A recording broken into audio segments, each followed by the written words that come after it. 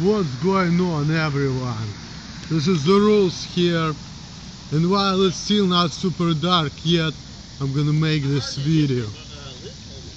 You know the fuck, I'm gonna talk about things that piss me off, and today I'm gonna talk about the music industry, okay? Controlled by these satanic, Masonic people. Okay, so, music industry. What pisses me off? Like today, in this day and age, and even Filka brought it up, that in rap, for example, right? Like, before rappers like gangsters, you know, like yo, fuck you, they were talking about the problems of like community, like people talk about problems and struggles, and music had like soul in it, right? Like people were really doing what they want, they were enjoying, and now it's so like ta ta ta, la la la, no bad words, no emotions. And see, like I like bad words in music. Why I like when people swear? Because the way I look at it, the bad language and the bad words in general, and the reason why I like that people put them down sometimes is because it shows like emotion, shows like how strong the emotions are. That's why people put their words like music is strong, emotion strong, and you know, you can feel it, you know, through music, like people's feelings and stuff. And now there's no strong emotion, now it's just like music just to shake your ass. It's just some bullshit, you know, just music to shake your ass, like I said before, bullshit, and no real emotion, no bad words, but it's all about like getting some ass. And this is like, you know, I feel like our society too are getting kind of primitive, like it really sucks. People are just all about like getting drunk, getting high, getting some ass, doing drugs, and it's just bullshit, you know. And before, people were really talking about issues, but they're all there. Look, like all the influential people who are trying to change the world for the best, who are going against New World Order, they're all dead. For example, Whitney Houston and Bobby Christina, they're dead. Whitney Houston, she was a good musician, you know, she was a good singer, and she is dead. She died under unknown circumstances. People say that she committed suicide, but then again, this is questionable. Bobby Christina, she didn't commit suicide. Somebody put her face down the toilet, so she almost died, and then she was in coma for 6 months, and July 26th she died. It's recent ones. Eminem, he didn't die, but it's because he sold his soul to David. So he just like, he became kind of puppy, you know, he stopped cussing, he stopped like questioning things. But trust me, like when he was, you know, the same Eminem whom I like back in like, let's say 99, 2000, 2001, right, and he was the way he was, what happened next with him? Drug problems, right?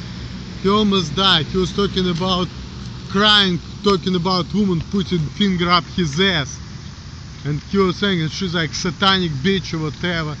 He was like really going hysterical, and then he was going to drugs, and then end of the day he's like 40 years old, he's like, okay, whatever, I want to do music, let me play along with this motherfucker, you know. But then he was younger, and he was like angry, and see what's going on with his life with Eminem too.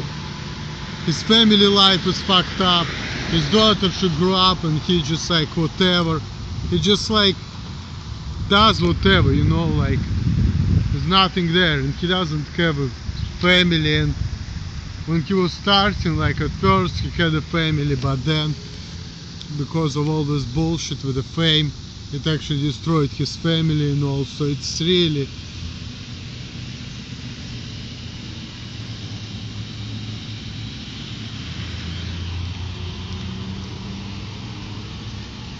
it's really not good what happened to him.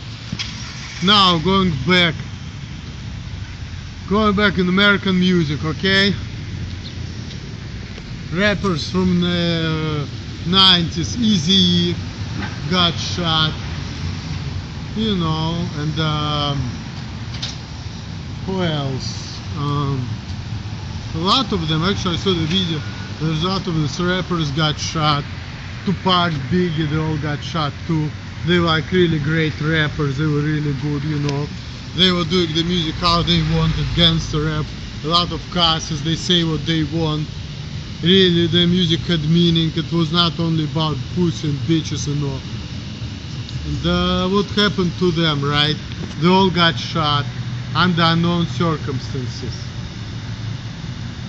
Going back, 80s, John Lennon. John Lennon got killed again under unknown circumstances. And the guy was nice, you know. Beatles is a good group, they were making nice music, and just died like that. And then going even back further, 70s, that was like especially early 70s, Jimi Hendrix, Janet Joplin, Jim Morrison, Sid Vicious, Nancy Spungen, all these people died under unknown circumstances, and the people were doing good music, everybody talks good about them, and they all died under unknown circumstances. People saying they committed suicide, but I don't believe in that. I think they all probably were murdered. Even though Nancy Spungen was saying, oh, I'm not gonna make it till 21, and Sid Vicious saying, I'm not gonna make it till 25, but the truth of the matter is that these people were meant to die young because, and they were meant to be on drugs because they were depressed and they were against the world order, you know. They were doing what they wanted to do. And I don't think it's all because of drugs too, but like, I think that sometimes all these Masonic satanic people, they just put people on drugs. You know, that's what I'm thinking.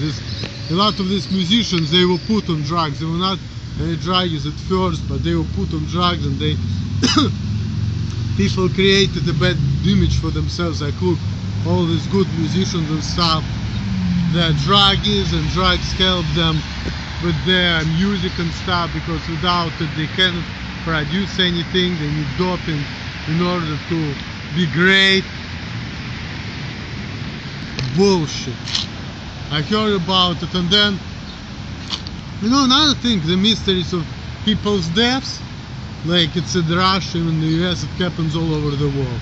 I'm just talking about American musicians because they are world famous, and because my audience is mostly American. So if I'm gonna talk about Russian musicians who die sudden death like that, they're not gonna know who they are. So that's why I'm only talking about American musicians right now.